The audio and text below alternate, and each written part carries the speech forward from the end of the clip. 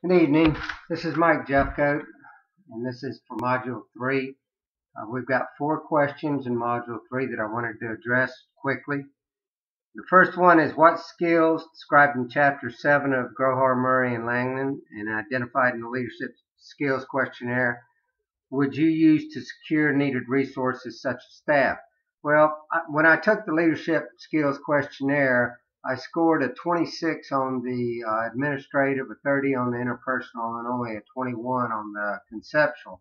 And initially, I wanted to discount that conceptual skill use, but you need to be balanced in all 3 of them in order to be an effective manager. And I would like to say you only need interpersonal, but that's not true. You need all 3 in order to be well balanced and to understand what you're doing and to be an effective driver of the train, if you will. In other words, a leader and a manager. And one of the things that I ran across on the book, on our textbook on page 148, is the new manager is cast into a role whose tasks are conceptual. And as much as I'd like to discount the conceptual, there it is right there. You have to have an understanding of the conceptual. So to go back and answer the question, you've got management functions of planning, organizing, staffing, directing, coordinating, and controlling. And you've got, your skill sets that you need to use, but you need all of it in order to be effective. And if you're lacking in one area, then you need to work on it. Because in order to be a truly effective manager, you need to be balanced out in all 3 areas, in all 3 skill sets. The second question that I wanted to address deals with literature, and the question is, how would you use published literature in the process?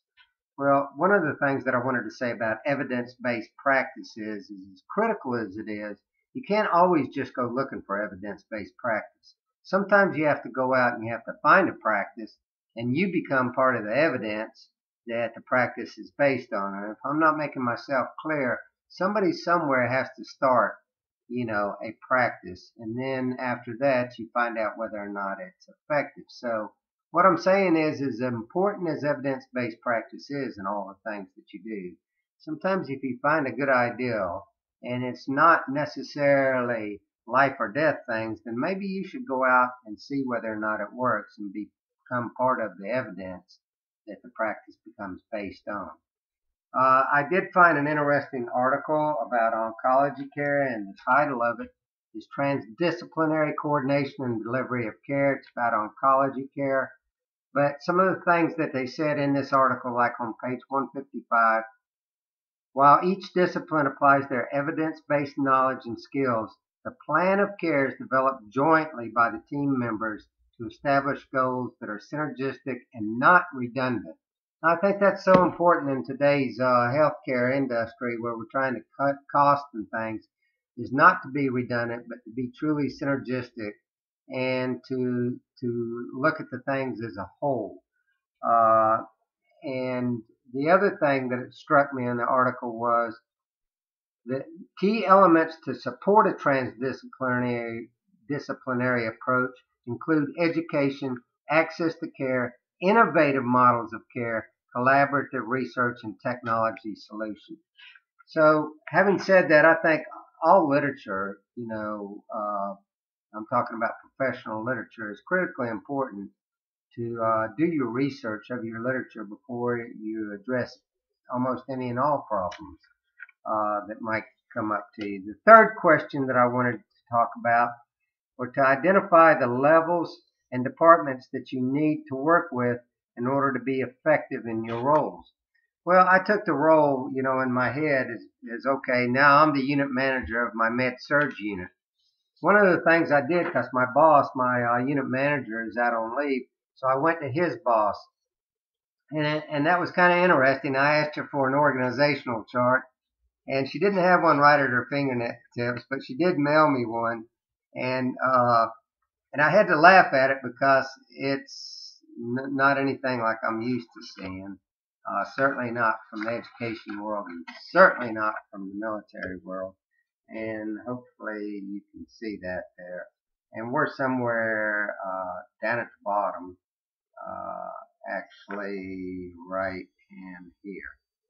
So it's not real clear, and I asked her, are we a horizontal structure or a vertical structure? And she said we're horizontal, but when I look at this, it doesn't look very horizontal. It looks more vertical. But more about that in just a second. Let me go back to the question. Who would you have to work with? Well, I'm in medical surg unit, and so you have to be able to work with the emergency room if you were the unit manager, because we get most of our patients from them. You have to be able to work with our hospitalists, who actually don't work for the hospital per se. They're a group that's contracted to the hospital. You've got to be able to work with the step down unit, because we get a lot of patients moving down to med surg from step down. Sometimes we get them from the ICU, and an overlooked place where that's really critical is just housekeeping. I mean, if we're jam full and we've discharged the patient, we've got to get quick turnaround on the room sometime. And if there was a C. diff patient in there, you've got to have terminal cleaning done in the room. So, you've got to have a good rapport. You've got to be able to work with materials management. You've got to be able to work with security. And basically, you've got to be able to work with virtually everybody. Human resources also, because, that affects your staffing and your hiring and things like that. So I don't think I've left anything out. Oh, pharmacy, that's a big thing to work with. I mean, our pharmacists are off for about 8 hours out of the day. We've only got them 16 hours. So it's really critical that you're working closely with them to make sure that we've stocked plenty of medicines. We don't have to go running all over the hospital to different omnicells trying to find out where medicine's at, particularly.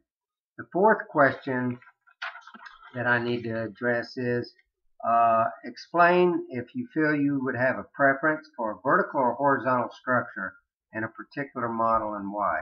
Well, as I alluded to earlier, my boss's boss said that we were in a horizontal model, and I do favor a horizontal model, because the horizontal model is about decentralization, and you decentralize and you put let me just read it from page 173.